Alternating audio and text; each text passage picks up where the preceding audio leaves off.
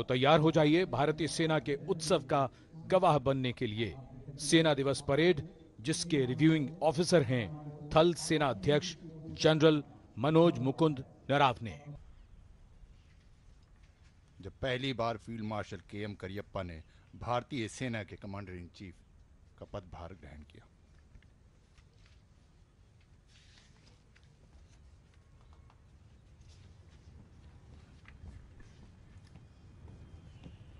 The Chief Marshal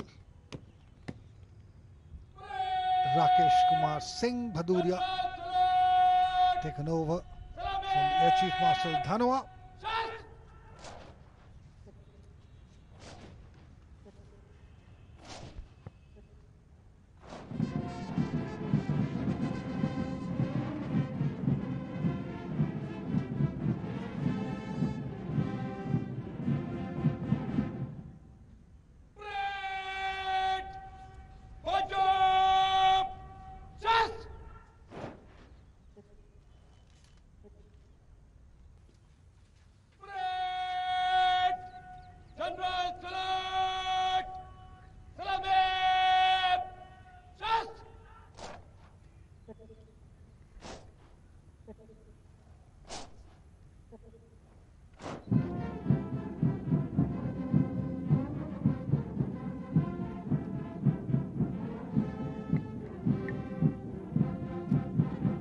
J.J. Singh, all of them have come.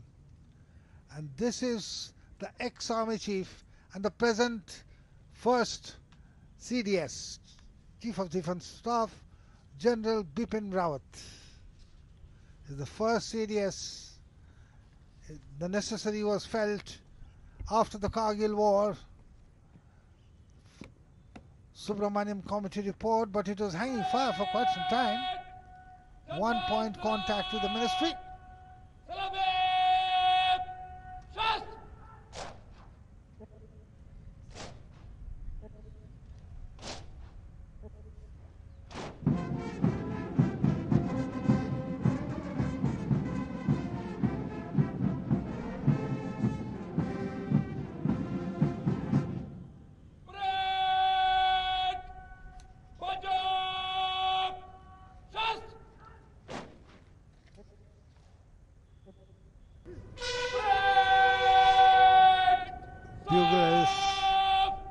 In action to welcome Chief of the Army Staff. Chief of the Army Staff for the last 16 days to be exact. He has taken over only on 31st December. General Manoj Mukund Narwane, an officer from Sikh Light Infantry. In a very short span of time, 3 chiefs from Sikh Light, and that is the Rudra formation fly past. See that.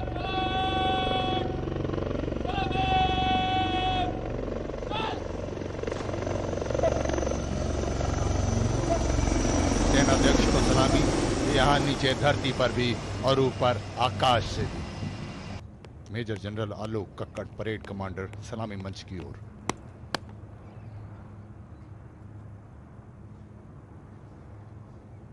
श्रीमान, सेना दिवस parade 21 अफसर, 52 जेसीओस, 1650 अन्य पद, parade पर parade निरीक्षण के लिए हाजिर।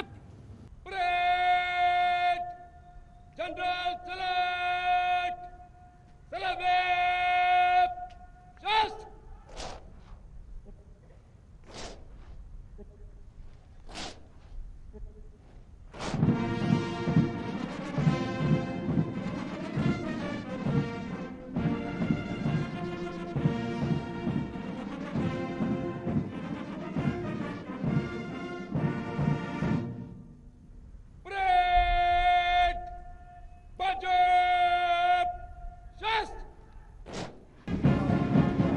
सूबेदार Sanjay Kumar,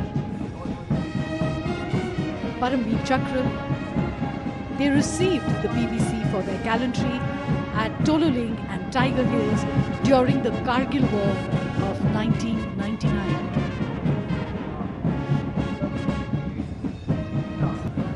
The Paramveer Chakra awardees.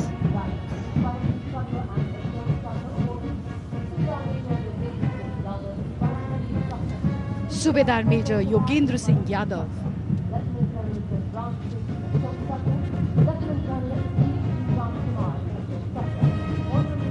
And for the people who are present here.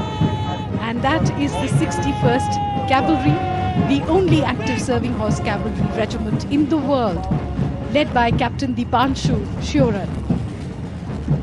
So proud a warrior on so proud a back. The motto of the regiment is Ashwa Shakti Yashobal.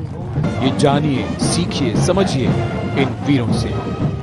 सलामी मंच के निकट आता हुआ मेजर निखिल कुमार मौर्य के नेतृत्व में parachute regiment का दस्ता। इस रेजिमेंट की स्थापना 15 अप्रैल 1952 को हुई। इन पैराट्रूपर्स को विशेष अभियानों के लिए प्रशिक्षित किया जाता। सलामी देते हुए सलामी मंच के सामने से गुजरता हुआ पैराशूट रेजिमेंट का दस्ता जमीनी, समुद्र और आकाश मार्ग से दाखिल होकर दुश्मन को नेस्तो नाबूद कर सकते हैं ये पैराट्रूपर्स। रेजिमेंट का आदर्श वाक्य, शत्रु जीत। And as you know, passion, the epitome of valor and sacrifice. These motivated men called grinders were selected to eliminate the enemy with a devastating effect. And they are known as the PVC regiment. In 65, it was Company Quartermaster Havildar Abdul Hamid. In 71, it was Major Hoshiar Singh. जिसका नेतृत्व कर रहे हैं major Anjum Gorkha. Core of Sikh pioneers के ये वंशज सज्जित हैं flame of the forest और बर्निंग येलो रंग से, जो दर्शाता है इनका तेजस्वी और गौरवशाली इतिहास। रेजिमेंट का आदर्श वाक्य देग देग फतेह, अर्थात शांति काल में समृद्धि, युद्ध में विजय।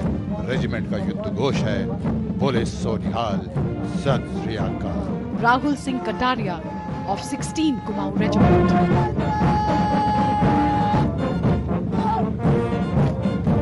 Kumaon Regiment is the highest decorated regiment of the Indian Army. The regiment motto, Parakramo Vijayate, and the war cry, Kalika Mata Ki Jai. सलामी मंच के निकट आ रहा है कोर ऑफ सिग्नल्स का दस्ता। नेतृत्व इंडियन आर्मी की 4th generation officer captain Tanya Shergill कर रही हैं। कैप्टन तान्या शेरगिल आज की परेड एडजुटेंट भी हैं। इस कोर का आदर्श वाक्य, तीव्र चौकस।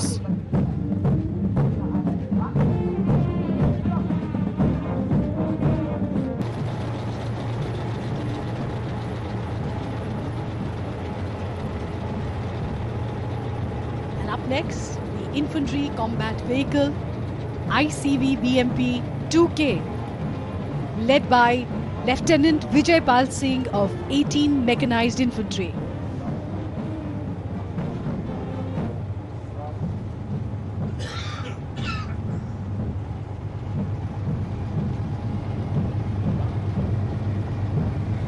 BMP is a high mobility infantry combat vehicle with lethal armament and state-of-the-art night fighting capabilities.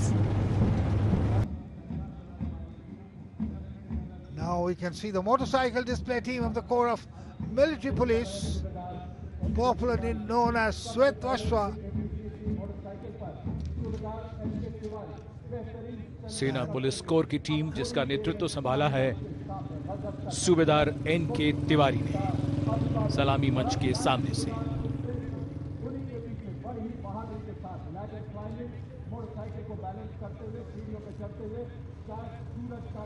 And that precise balance on the pinnacle of the ladder, Naib Subedar Sukhdev Singh.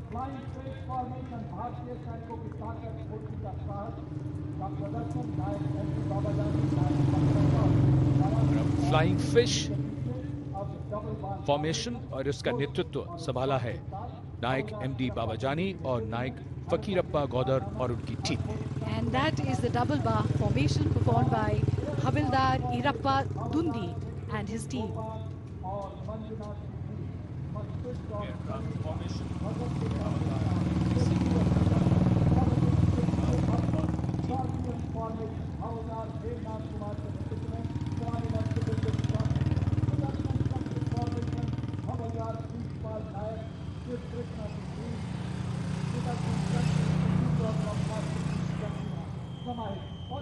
The Scorpion formation being performed by Havildar Hemant Kumar N and his team. उसके बाद सुदर्शन चक्र आपने देखा, हवलदार शीशपाल और नायक शीश कृष्ण और उनकी team. And for the denouement, we have the pyramid formation comprising Havildar Sukhjinder Singh and 49 members of the Corps of Military Police.